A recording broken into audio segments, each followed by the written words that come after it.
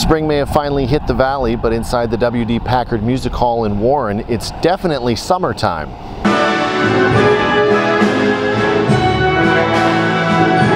I mean, this is what makes us human. The group is a good group, and it's gotten better over the years. Being a professional musician, you're always looking for organizations to play in. Being able to share that with other people is a big part of any musician's life. Just a quality group of people making really good music.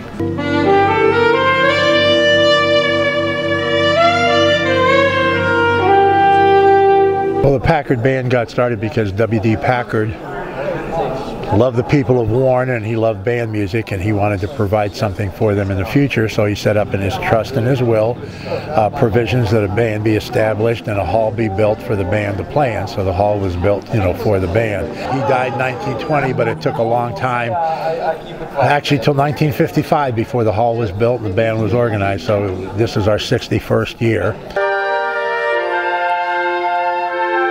Trumpet. I am one of the saxophone players in the band. Probably about 20 years. I started playing with the band regularly in the 80s. It's about 9 years now. Well, I was asked to play in it. Tom Groth called me and asked if I would be interested in substituting. That's usually how you get involved in this band. They're all professional musicians, very fine professional musicians from the area.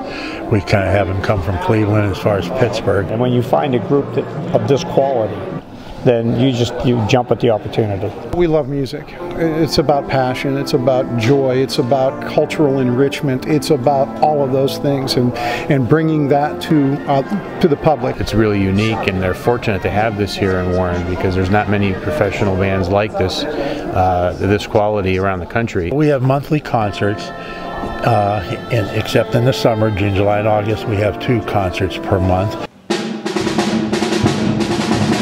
We're doing a fanfare that was based on the YSU alma mater. We're doing courtly airs and dances. This has been here my whole life. I mean, I grew up across the street. Okay. So, I've been coming to these Packard concerts since as long as I can remember. Whenever there's an opening, we have auditions.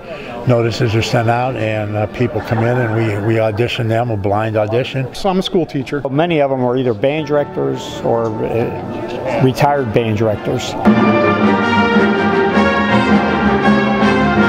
I don't think you'll find something like this anyplace else in the country. A professional band that's paid, the best musicians available, and it's all endowed. It will go on forever because of the trust that W.D. Packard set up.